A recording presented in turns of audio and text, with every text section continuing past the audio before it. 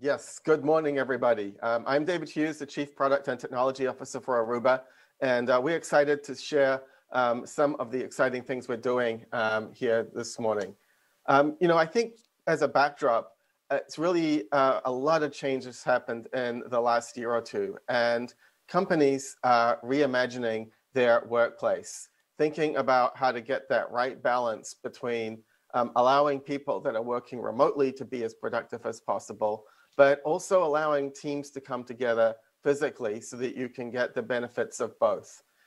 This means redesigning spaces for collaboration. So many companies, and Aruba included, are renovating their spaces to make them more amenable to group meetings, making it for teamwork, allowing hoteling, having a lot of mobility in the office. And obviously that drives the importance of Wi-Fi connectivity. A second important aspect in this rethinking of the office is creating a more level playing field between those that are remote and those that are in the office.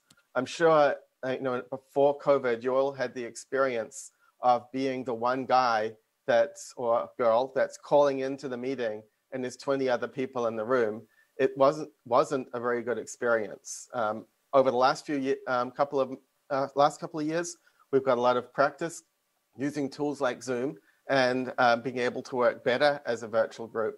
But as we go back to the office, we need to make sure that we kind of keep that balance and keep that level playing field between those that are remote and those that are at work, and make sure both sides can be productive. Now, to the third point, one of the ways of doing this is to leverage digital tools. So I think in this coming year, we're going to see companies, rather than investing in celebrity chefs and gyms and all these physical things in their offices, they're going to be investing in tools that enable this digital collaboration on-site and off-site. It's going to be driving more bandwidth, driving more need for Wi-Fi. And so we're going to be sharing with you today some of the solutions that we're bringing to market to help with that. The other aspect here, in terms of eliminating that divide between those that are remote and those that are in the office, is having a seamless experience for both the IT person who's operating the network, but also for the user. So whether they're on the road, joining the meeting from a coffee shop or the airport, whether they're at home or whether they're in the office, we want them to have a consistent experience and a secure connectivity. So for work from anywhere, for the person on the road, we have our VIA VPN solution.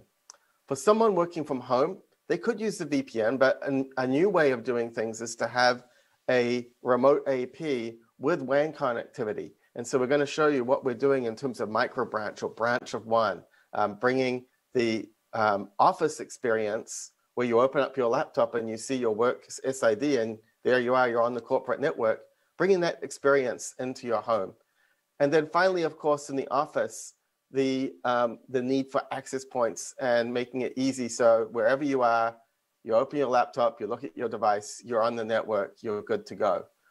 All of this is controlled via Central, so that we have one set of policies, and we have AI operations to help debug problems. Particularly, I think one of the challenges in this new environment for IT is being able to debug problems that people are having remote in their home. How do we go about isolating and narrowing down those things? And so we're going to talk today about some of the tools we have for helping with that problem. Regardless of how you're getting on that network too, we want the same policies and the same enforcement. So going through firewalling capability, making sure that we are protecting the users no matter where they are. Hey, David, you mentioned Central there, and it seemed kind of, central to the slide. Is Central now a requirement to be able to do things like wraps and small branch? Can you no longer run a controller and Airwave and not have the Central subscription? That's a good question. I think Aruba's always been about giving our customers choice. So we do support customers who want to be all on-prem, so we continue to support Airwave. We also recently announced Central on-prem, It's more targeted at large enterprises that want to have Central, but they want to have it controlled and in their environment. So we've got 2 on-prem choices for customers. But going forwards, we do see that Aruba Central is the spearhead of what we're doing. And we're going to be designing for a cloud-native experience first, and then looking at how we bring that on-prem. So yes, I think you'll see the majority of our customers moving to Central, but we do want to give choices to people that, for whatever reason, maybe because of the industry they are in, are either slower or effectively unable to adopt a cloud-based management system. Which brings me maybe to this slide, unless someone else wants to inject a question while we're paused here. The Aruba Central is really the management system that controls our Edge Services platform. So the Edge Services platform, or ESP, we launched about this time last year. The idea is that we see where we add value going well beyond networking. The architecture has 3 layers. The first layer, or the connect layer, is really where traditional networking starts and ends. So in the connect layer is all the physical connectivity, the wireless APs, our switches, our SD branch and SD-WAN gateways. It's also where devices are. But beyond that, we're seeing it's really important not just to connect people, but also to protect. And so in the protect layer, we're delivering edge to cloud security. It's where authentication happens, where we do policy enforcement, where we have unified threat management, and so on. And then the third layer in ESP is the analyze and act layer. That's where we do orchestration and analytics. It's about taking all that data from the network and being able to drive insights and drive closed loop control, as you'll see later on. We want to be able to be continually optimizing our network to stay in alignment with your goals and your policy. This all comes together with Aruba Central as a single pane of glass to manage this across all of the locations as we talked about, from remote home branch through to cloud and data center. The other important piece is we want to make sure that customers can consume our technology in a way that suits them. So of course we support the traditional model where you buy hardware and software licenses and then pay maintenance. But we have a whole spectrum of other offerings in our as a service catalog. So we can make it so that you pay for everything monthly, including the hardware. We can also help you by bundling that monthly payment with higher levels of support. And so we see as a service as also being a really important aspect of ESP. So I know under Connect I see the IoT. So how does the IoT piece fit into the hybrid workplace solution? Yeah, that's a great question. You know, I think when it comes to IoT, a lot of people are really focused on the users. And even you'll notice I'm talking a lot about the users today and connecting from the office, connecting from home. You have everybody talking about SASE, Secure Access Service Edge. It's all about users connecting to their apps. But we overlooking when we do that even in 2021, there's 5 times as many devices as users, as human users. And so it's very important when we're designing the network, and we don't talk about that so much today, but it's very important to keep in mind all of those devices and designing a network that allows them to connect, but most importantly, to keep everything secure. So I think we all recognize that IoT devices are definitely a weak link in the chain. If you have many, many kinds of devices, the chances that at some point one of those devices is hacked is pretty high.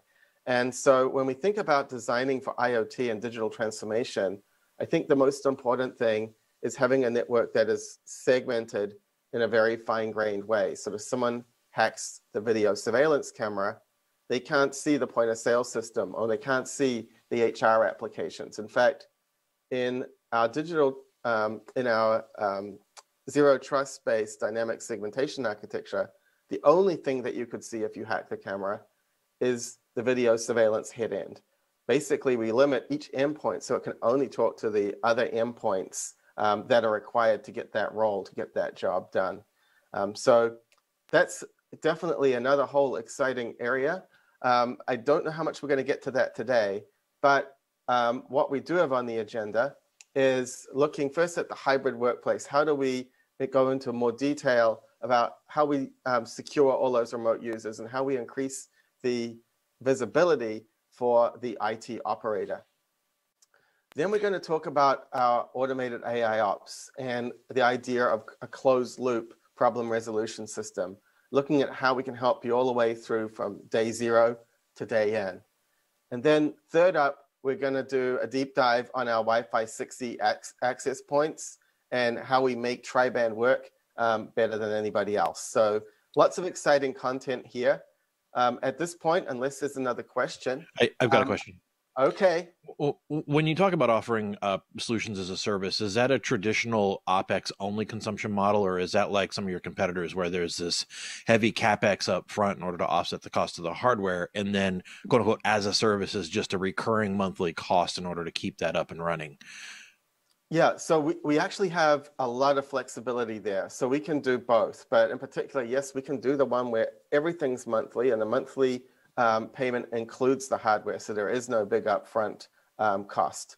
That's certainly one way that we can do things. And I think that is really interesting to people. They want to be able to convert all of their spend, including the spend in hardware, into pure OpEx. And so we have offers that let them do that.